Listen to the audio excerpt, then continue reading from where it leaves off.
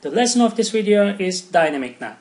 You will see how to configure Dynamic NAT in Packet Tracer.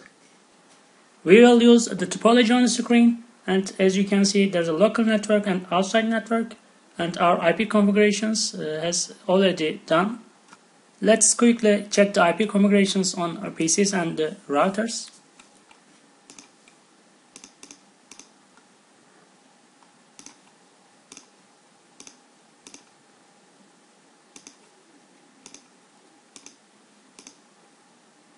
As you can see, our gateway address is 10.0.0.1, and this is the IP address of the router interface,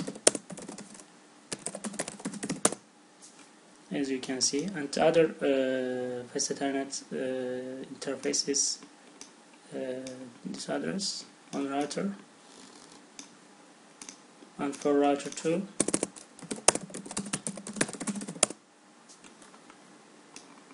the address is here.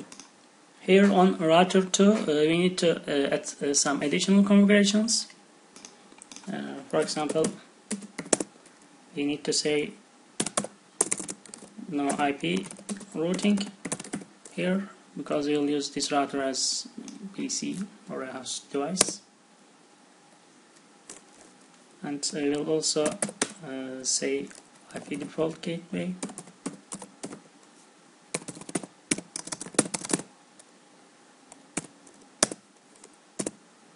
Yes, and let's open debug IPICMP here and ping the other end for testing firstly.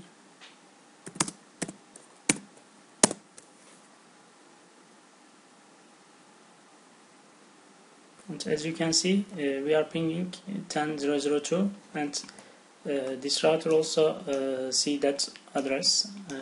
It is getting replaced from this address, and with NAT configuration we will hide this address and we will change this with different address. Now let's configure Dynamic NAT on router 1.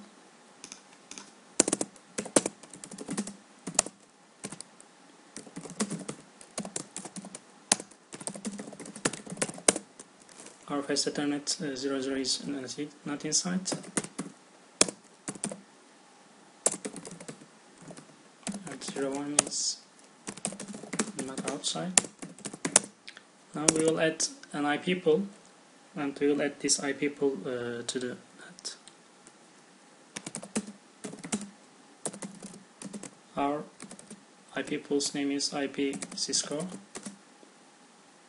and our beginning this is 50.50.51, and the last IP is 50.50.50.100, and our NAT mask. And here I will add this to the NAT inside part.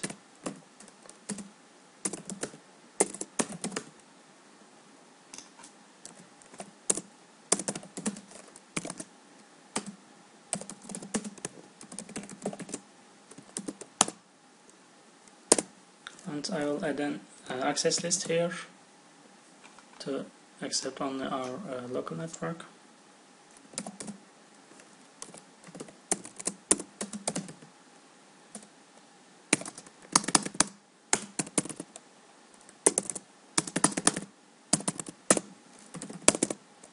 And yes, let's see our configuration.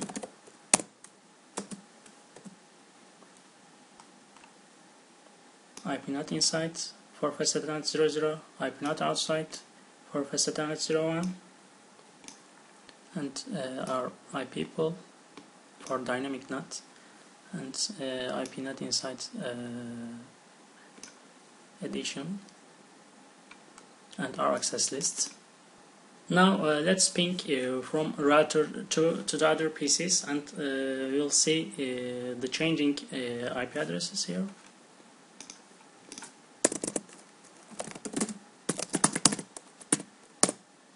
As you can see, the source address is 50.50.51 for first PC, and for the second PC it is 50-50-52, and for the last PC it is 50-50-53. Yes, our dynamic NAT configuration is successful. In this video, we have configured dynamic NAT in Packet Tracer. We have created an IP pool and we add this to the IP NAT inside, and then our PCs get different inside global addresses. So the outside network always see different IP addresses for each PC.